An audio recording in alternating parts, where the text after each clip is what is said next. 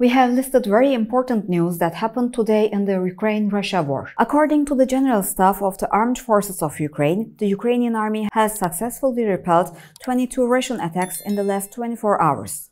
Chechen President Ramazan Kadyrov has vowed to take revenge on Ukraine after the drone attacks on Moscow. The Russian Defense Military, providing information on the actions of the Russian army in Ukraine, announced that the last warship of the Ukraine Navy, the Yuriy Olefirenko, was destroyed in the port of Odessa. A forest fire broke out in the Republic of Bashkortostan on the border of the Russian Federation with Kazakhstan. The Russian government accused Ukraine of carrying out a terrorist attack on Moscow city after at least 8 attack drones were shot down over the capital. Ukraine denied involvement. Russian Defense Minister Sergei Shoigu said Moscow is monitoring the supply of equipment and weapons to Ukraine and will attack supply routes if detected.